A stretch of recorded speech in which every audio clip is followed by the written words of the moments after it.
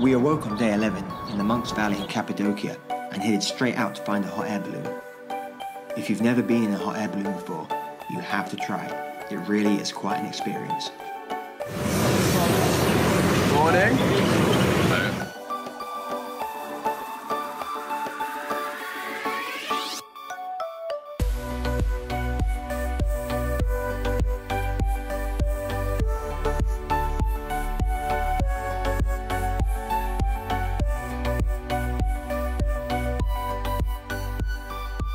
After the balloon, we got our stuff ready and headed on to Trabzone, 700 kilometers away.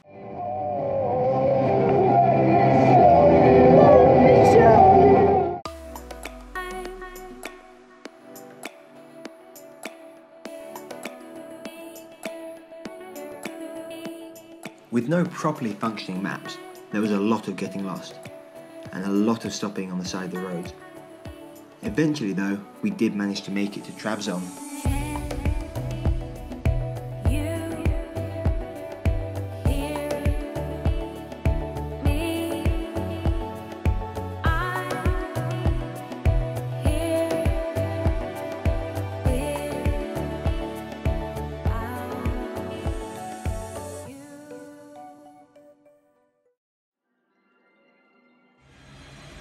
We found some cheap, unused student accommodation and used this as a base of operations to find parts for our cars. Trabzone, being a major port, had every car part imaginable, which is why we were stopping through. It was also absolutely flooded with garages, so you could keep bargaining for the best deal wherever you could find one. We're in Trabzone in Turkey, trying to get a roof rack put on our car. We've been speaking to the guys for maybe half an hour now, and been quite a little communication. They now said they're going to drive somewhere and we have to follow them. We think we're going to have to drill into the roof of the car to get a rack on, and that should be okay. Eventually, it all came down to Joe's drawing ability. The other teams that we were with managed to get the sump guards and roof racks they needed. Unfortunately, we couldn't find a garage who could do what we needed and had to head on roof rackless. Whilst the border to Georgia was only 200 kilometers away, we had to head out early, as the border could take up to 5 hours just to get through.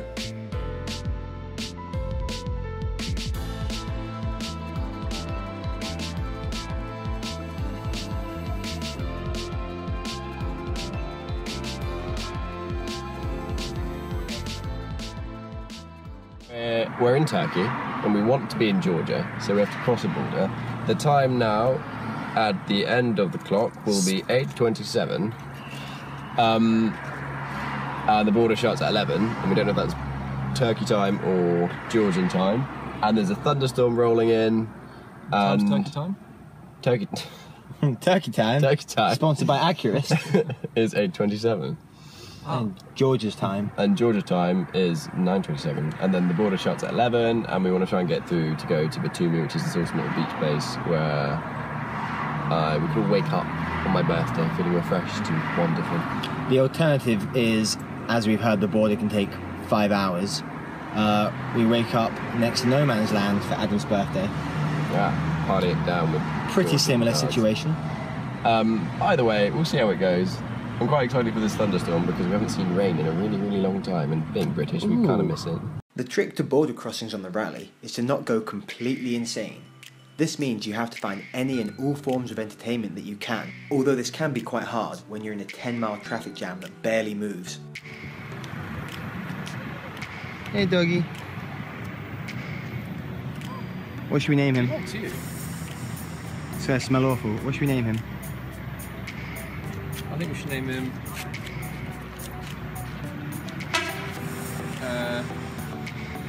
Turkey Georgia crossing dog. Roll straight off the tongue.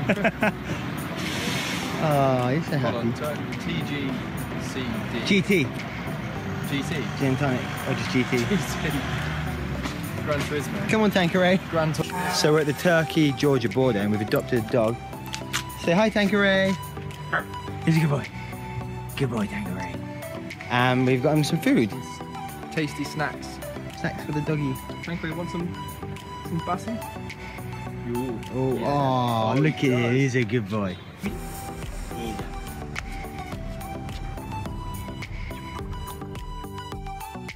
After an emotional goodbye with Tanqueray, we made our way back to the convoy to find other ways to keep ourselves entertained. Hi, I'm Max. And I'm Alex, and we are the Turkey-Georgia Border Show. Nailed it! Yes! Fucking nailed it. Today on the show, will we get through the border before 11? And does it close at 11? I don't think so. What do you think? Despite Alex's pessimism, 5 hours later, we finally made it into Georgia. We're now in Georgia. Tash and Alex. Adam's with the car, and at this point we're not actually certain if he's getting through. For many reasons, which I'll talk about when we're not at the border. Happy birthday. Thank you! Yeah! Because we're now in Georgia. It's my birthday. It's been my birthday for 20 minutes. Yes, and you also have kind of missed 20 minutes of your birthday, in a sad way. Let's not think of it like that. We set off for Batumi, a beach resort, where a local bartender was letting ralliers sleep on the beach in front of his bar for free.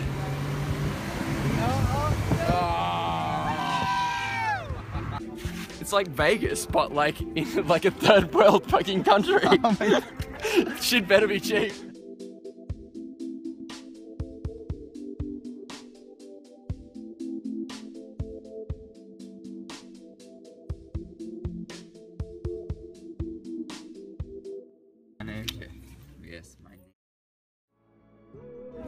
Wow!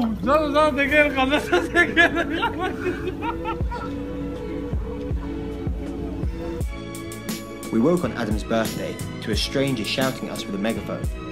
Once we got over the shock, we spent the next couple of days chilling in Batumi and preparing for the mountainous trip to the capital, Tbilisi.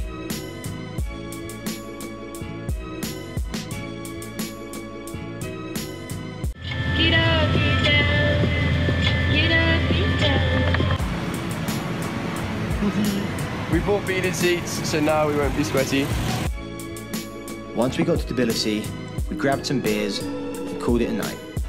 We had a long drive the next day and had to wake up early to get to the Azeri border.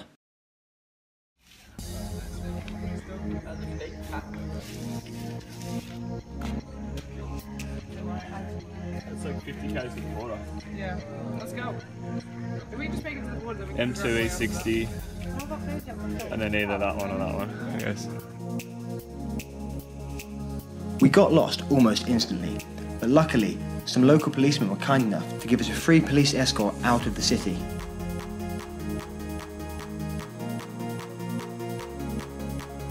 We finally reached the border. Everyone was in high spirits, and it's at exactly this point that it all started going wrong. So, having just got turned away from Azerbaijan for screwing up our e-visas, Adam and I got within a centimetre of being stuck in no man's land for 24 hours because they couldn't understand why we went the wrong way. Why we didn't have an Azerbaijani stamp. Why we went from Azerbaijan, and they were like, why would you come a day early? Like, we were like, because we're complete morons. Yeah. Alex was with the car and hadn't fared much better either. And the language barrier just wasn't helping. And then he was asking these questions like, what's in the bags? Who am I with? Are you boys? Shit, you've got so much stuff for one person. Yeah, I know. He was like, are you sure it's just clothes in the bags? And I was thinking of the fireworks, and I was like, yes, just clothes. Sleeping bag. You can technically wear fireworks. Well, we're here at the Azerbaijan border. I went in with the car. You guys went in on foot. And it turns out that our visas don't start till tomorrow. So, looked like a massive idiot in front of all the police. Had to turn my car around, loads of angry men had to move their trucks. And yeah, so we're gonna have to find something to do until 12 o'clock. 20 hours on the border. We're racing a taxi, I don't understand why.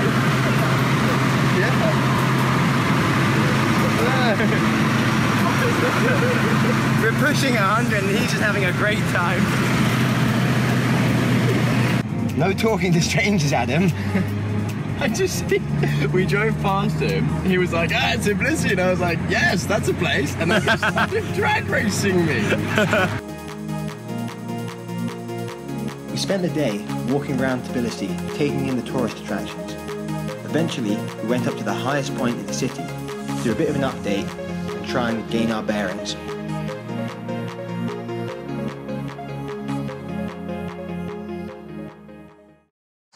We're in Tbilisi in Georgia right now, and we've had quite a hectic day. Do you want to start off, Adam?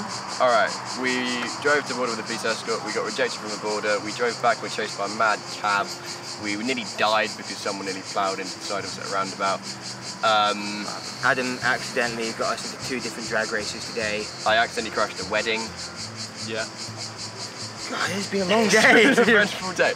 We've had 5 hours sleep and we've got to leave for the border at 11 o'clock to get there for midnight to meet up with another convoy. Which we lost today because of our bad visas. That's already in Baku. And we now have to cross 600 odd kilometres of the most corrupt police force in the world, allegedly. But we've heard some awful stories. In the night, and then find an embassy where we've got GPS coordinates, but we don't really know where it is. To get a visa in time to get a ticket from a random guy called Ishmael, whose number we found on Facebook. For a ferry. Which isn't a ferry, it's an oil tanker. That we don't know when it's going to leave. Alex, what are your thoughts on the matter? Yeah, that is a very, very brief summary of the situation. You guys were in such a flow, I didn't want to interrupt it. It's been a mad day now I think about it. It has, yeah, it's been mad. I've been sleeping for most of it. This is all a blur. Yeah, we've named the car Maggie or Margaret. Is it Margaret Thatcher or just Margaret? Maggie T. Her full name is Margaret Thatcher.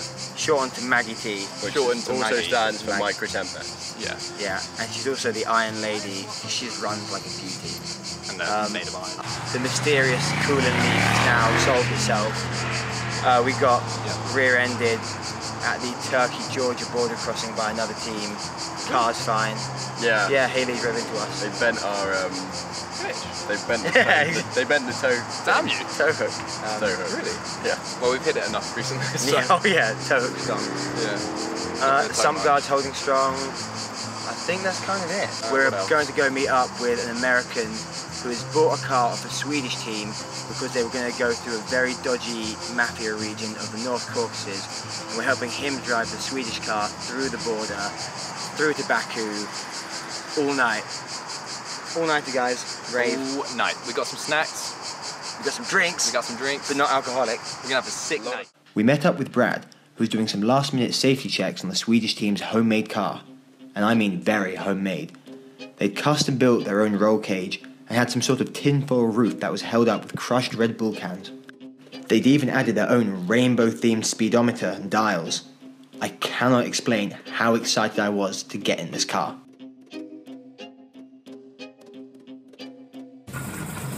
We're here at the Georgia-Azerbaijan border for round 2. It's about 12:30? Half one.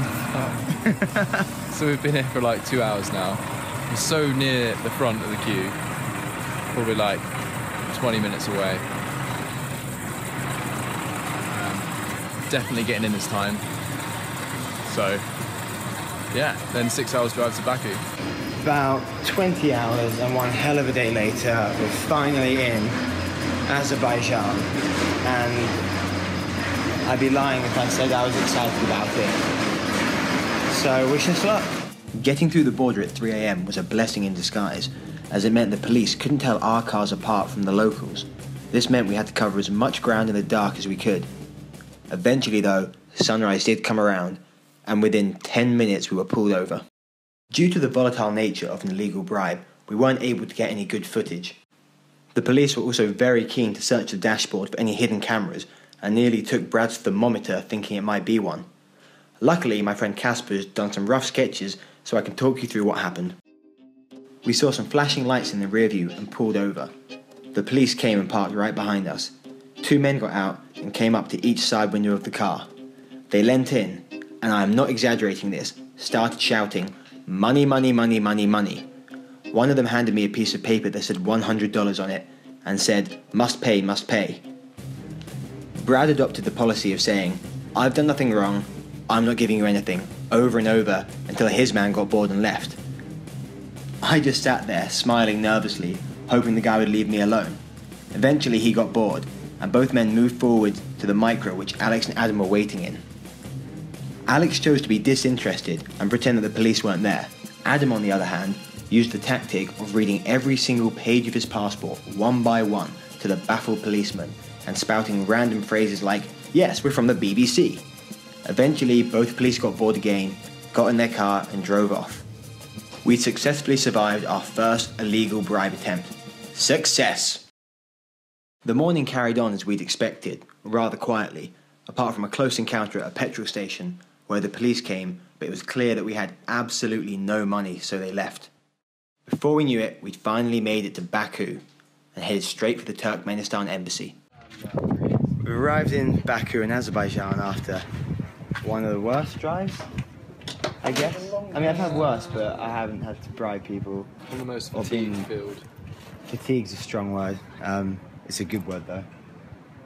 Lots of fatigue and driving since midnight, basically.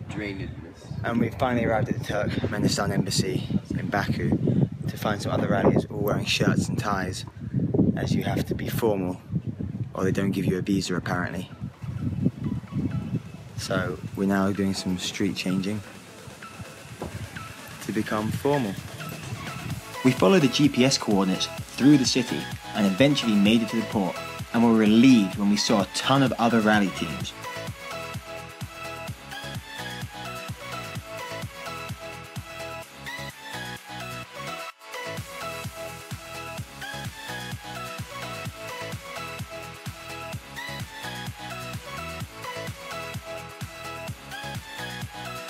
After our arduous journey, we decided to check into a nice hotel. We afforded this by getting 5 people in a 2-man room and making the most of a ridiculous exchange rate.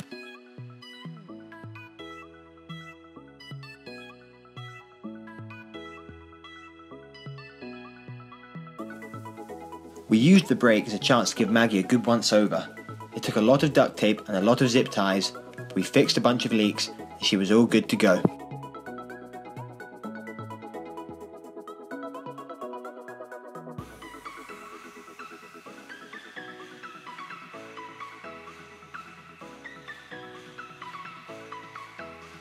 We got to Baku and realised we needed passport photos for the Turkmenistan visa. And here we are, getting our picture taken by this lovely chap. We spent every morning of the following week turning up to the docks and hoping that there would be a ferry. The system was incredibly unreliable, although it did mean we got to meet a lot of lovely locals. Drive all the way. We turned up at the ferry port again today, under the promise of a ferry, and one turned up, but it's an oil tanker, so we can't get on it today. And as we said before, it's completely unreliable, and there's supposed to be one tomorrow, so all we can do is just cross our fingers and hope an actual one comes tomorrow. You may notice in this shot that we're not in Maggie the Micro. This is because whilst Adam and Alex were out food shopping and I was dozing, someone came and nicked our car. We followed the local sign language that was saying possibly towed to a police station. There we followed it to an underground car park. This car park led us to another car park. This car park eventually led us to the real car park where Maggie was waiting. We had to sign some forms, pay some fees, and eventually we got her back. So we're back in Maggie right now after an eventful morning. Adam, do you want to give us a play-by-play? I may have been slightly stressed, for which I apologise. We left the car to go to a supermarket, and when we came back it was just gone. There was no note, there was no nothing, and then some guy, we think my tow truck, and then we went back to the hotel, phoned the British Embassy. Sorry, we're just in the middle of quite a busy junction facing the wrong way. We'll try that again. Okay, so phoned the British Embassy. They were like, you need to go to the police station, sort this stuff out. We went to the police station, met a very nice chap who spoke English, told us to go to an underground car park. And then we got there and the guy there told us to get another taxi to go to another impound. We finally found the impound. We spotted Maggie. It was all good. We paid 20 men out, which is about 12 quid, and we're back and we're good and we haven't really lost anything and we haven't even, yeah, it's all good. Everything's fine and we can relax now. And relax we did. Right before we moved our car into the port with the other cars. You know, for fun. Smileys. I'll have it all the time. He's definitely got I'll take 10. steam problems, so he's got to make it 10 times bigger. If you ran a country, would you not have giant? Right. So we've said goodbye to our hotel and we're sleeping in the port. Gonna get up bright and early, get a ferry tomorrow. It's quite nice to be back on the road, seeing other rallies, sitting in chairs, drinking cheap beer. It's fun.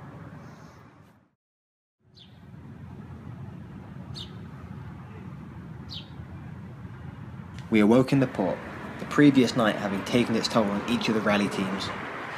We had to then wait for the day's news on whether or not a ferry was turning up, and decided to find some other ways to entertain ourselves as always.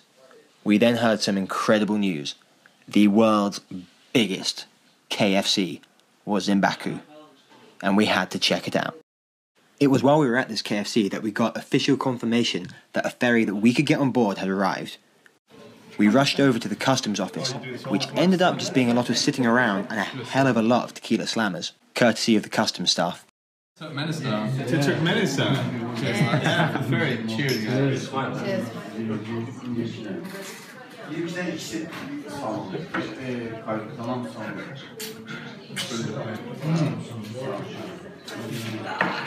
Okay. We waited around a lot. We gave all of our documents to a police guy. Then he gave them all to Ishmael. Then we all stood in a room for a while. Then Ishmael took us all to some office where we all paid like 400 odd bucks to get a seat on a passenger boat, and then we waited around for a while, and then this amazing guy came and gave us a whole bunch of ice creams and drinks, and now we're walking back to the port. And the others have gone to sort out custom shit. Because the government in Turkmenistan strictly policed the internet, we all made the most of our last bit of Wi-Fi at the very edge of the port, and before we knew it, the Bukhara had arrived, ready to take us on board and take us to Turkmenistan.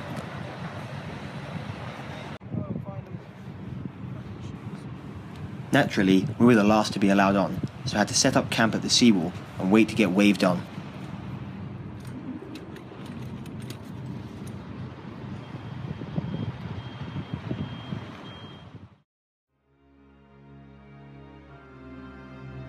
When we awoke, the ship was still in the murky, oily waters of Baku, but the engines were finally turning.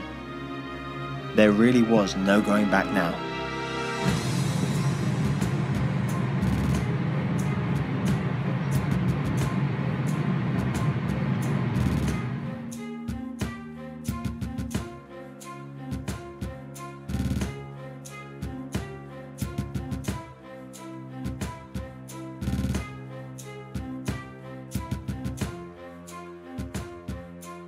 We are docked in Turkmenistan, but we don't know when we're getting off the ferry. And they keep on making announcements in a language I don't understand. How long do you reckon we'll be waiting? The other team was here till 5 AM, and I think it's about 11 PM at the moment. So, who knows? We had to wait another few hours, but eventually were let off.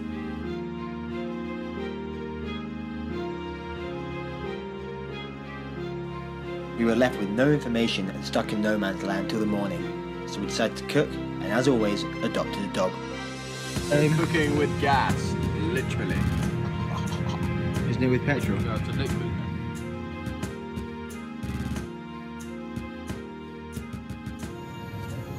No, other one. Hey, buddy.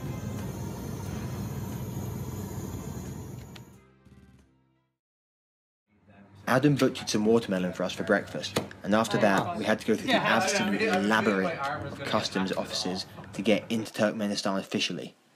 After this, we were good to go. So we're in the port of Turkmenbashi, having just spent 12 odd hours waiting in no man's land. Gone through about, how many windows do we have to go to, do you reckon? 15? About 15 different windows, and I think we're done. Alex has just gone off to pay the final fee, and then we're off into Turkmenistan. Any thoughts? Kind of excited to get going. We all stopped for one big group photo to celebrate making it to the North Korea of Central Asia, and then we set off, as always, with no clue what we were about to get into.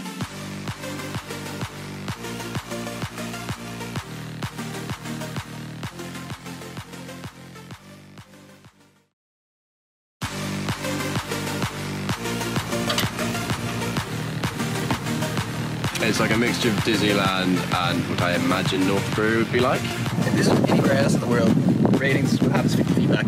In the middle of the Turkmenistan desert, our map said there'd be a big crater filled with water here, and we've been short of water for quite a while now. It's literally a pit full of mud and fire.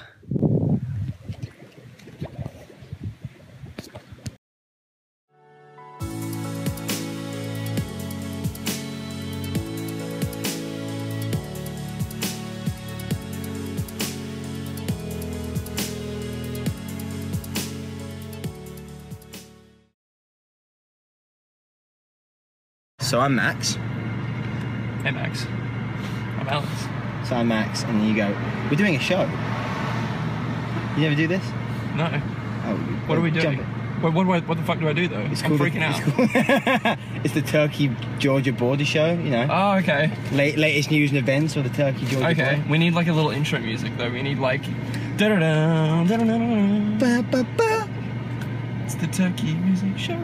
With Georgia involved too. Tankers. TKs.